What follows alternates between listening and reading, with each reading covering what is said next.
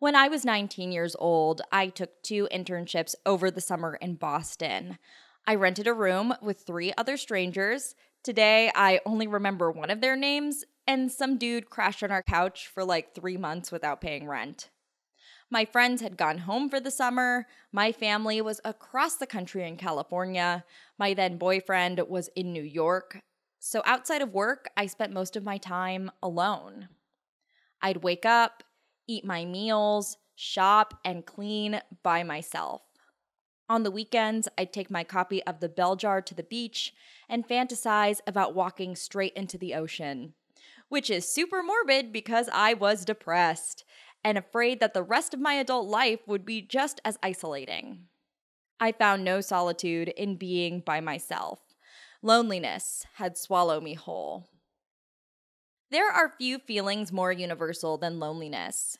Even if you have people around, we have all, at one point or another, felt alone. And the occasional pang of loneliness, that's okay. It's a signal that maybe it's time to make a change and foster a connection. Maybe seeing a friend or volunteering would be a great way to meet new people. Maybe it's time to pick up a hobby to learn how to sit by ourselves.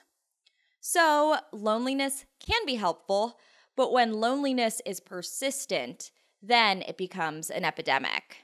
In this video, we'll discuss a book that explores loneliness and all its implications. But first, hi, my name is Katie. I like to write, I like to read, and I've run a book club for over 4 years. I'm a reformed sad girl, lending to the name of this show, the Sad Girl Book Club. Despite the title, this show is for everyone, regardless of gender.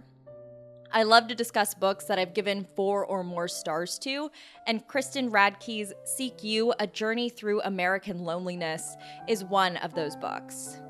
Seek You is a great read, and luckily, we'll be able to discuss it without any spoilers. So let's get started with some context. We've all felt lonely at some point or another, but describing the feeling is difficult. For me, loneliness may be a vague sense of sadness, a restlessness where the things I do seem to lack meaning if I do them alone.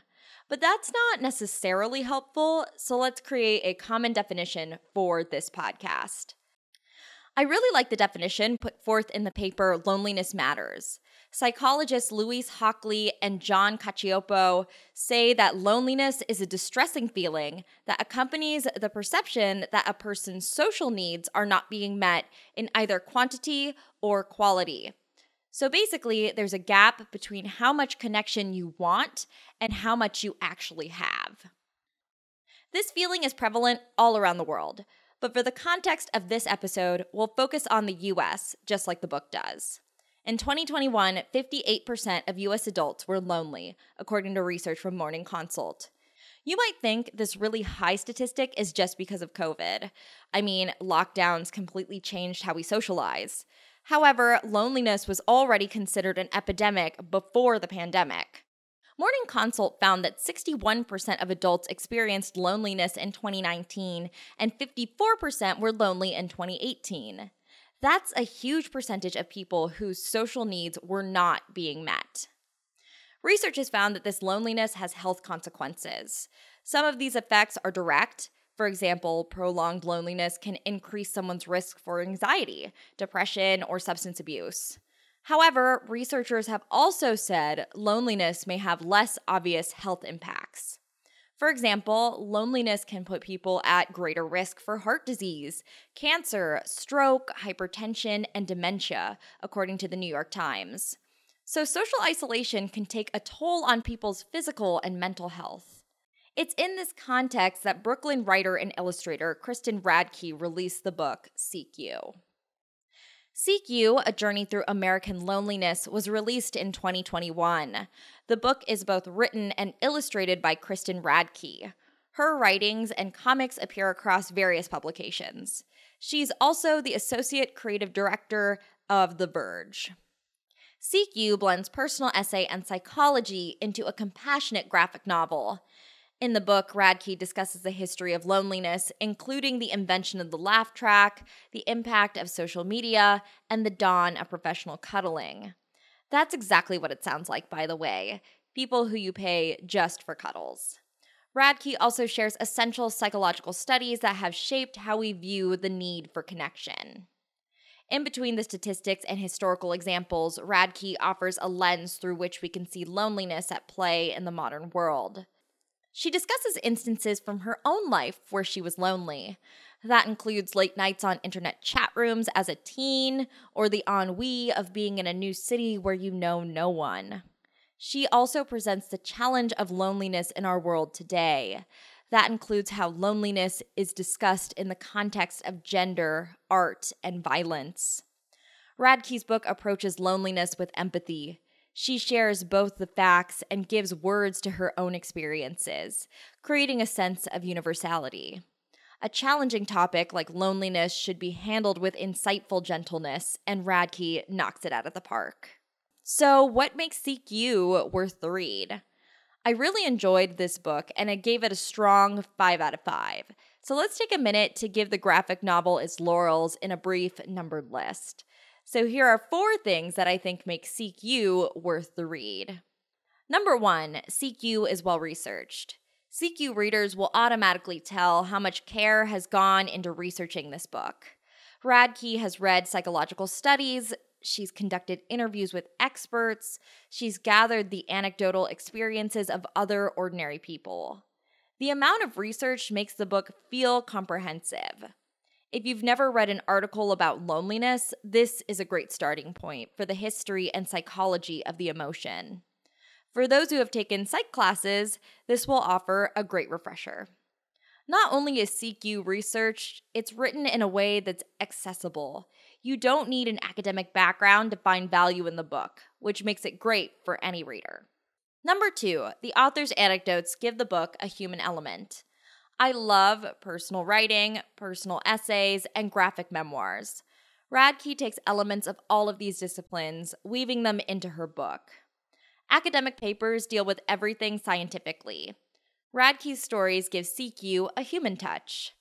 This leads seamlessly into the next point. Number 3, Seek You is written with compassion. It's really easy to distance ourselves from topics like loneliness. Oh, I'm better than those people who post selfies for validation. Or I might get lonely, but I'd never pay for a professional cuddler. Radke addresses these topics non-judgmentally. She has empathy for people who experience the most extreme forms of loneliness, like the elderly or teens. This compassion makes the subject matter feel even more important. Loneliness is something that affects us all. Connection is only something we can find together. The empathy and compassion through the comic gives Seek You hope. That's essential when tackling these big societal phenomena. Number 4, the art is beautiful. You can't discuss Seek You without talking about the art. And in short, it's great.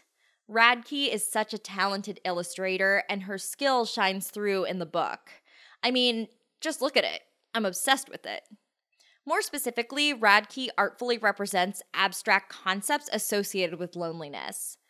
For example, Radke discusses what loneliness feels like and how our brain processes the emotion.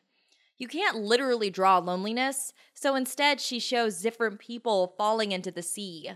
This is a visual metaphor we can all understand. Radke has amazing zoomed-out images of cityscapes and people. You get a sense of isolation and how small it feels to be lonely. My absolutely favorite part of the book is the use of color. The color palette is limited. Each section of the book may be in all blue or purple or orange. Sometimes a secondary color will be used to draw your attention to a certain scene or create a certain feeling. Just take a look at the cover. Warm oranges and yellows draw the eye to separated individuals isolated in their homes. The art enhances the message. As a comic lover, you can't ask for anything more. So, how do we find meaning in loneliness? In 1978, 3 psychologists at UCLA developed a scale for measuring loneliness. The scale consists of 20 statements. For example, the first question says, I am unhappy doing so many things alone. You can say you often, sometimes, rarely or never feel this way. Each response has a point value. At the end, you total up points and score your results. You can fall somewhere between 0 and 60. It's reverse coded, meaning the higher you score, the lonelier you are. I took the test and scored an 8. At other points in my life, I would have scored higher. This test takes the feeling of loneliness and gives it a value, which can have benefits in a clinical context. But as a person, what do you do with that information? What exactly does it mean? Finding meaning in loneliness is one of the major themes in Radke's book. It's not just about showing that loneliness exists. The book focuses on its implications and how it impacts the world that we live in. And much like the scoring system devised by UCLA, how to act upon loneliness also falls on a scale. So here's what I've come up with. Instead of going with a numerical value, I'm going to give loneliness spice values. You know, like hot sauce or salsa. So mild loneliness. Think of this as a passing melancholy. This loneliness is much more superficial, simply a desire to be around people. Mild loneliness is also much easier to fix. Maybe going to a coffee shop or a park and seeing other humans will do the trick. Then we have medium loneliness. This would be the desire not just to be around other people, but to be in community with them. This might involve calling a friend or joining a walking group. Talking and forming longer-lasting connections can help quell this lonely feeling. And then we have spicy loneliness. This is the type of isolation that is prolonged or persistent. It breeds a deeper sadness or sometimes bitterness. Think about moving to a new city where you have to start over, or what it feels like after a spouse or a friend has passed. Spicy loneliness requires deeper change and takes time to yield results. So maybe it's going to therapy to learn how to be alone, or it's starting down the long path of building new relationships. This was a long way of saying CQ provides the context for loneliness. The book also demonstrates a longing for closeness. As a reader, you're left to seek your own scales and solutions.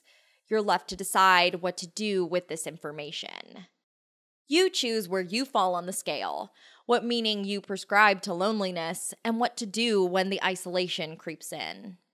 Radke began researching this book in 2016. CQ was ultimately published in 2021, meaning the majority of the research, writing, and art of the book was completed before the COVID-19 pandemic. The only parts that reference the pandemic directly are an introduction acknowledging how widespread isolation has become. The book also predates TikTok and aesthetic culture, which has added to the social media paradox of being connected yet feeling alone. This is all to say that the book is both prescient and even more relevant today than at its inception. I'd highly recommend this book if you love comics, personal essays, psychology, or if you're just looking for a really quick read. Outside of that, we've all felt lonely. This book does a great job of giving extra context for those feelings. And in a world where connection sometimes feels too far away, a book like this has extra value. And that's all I have for today. Thanks for joining me. Until next time, bye!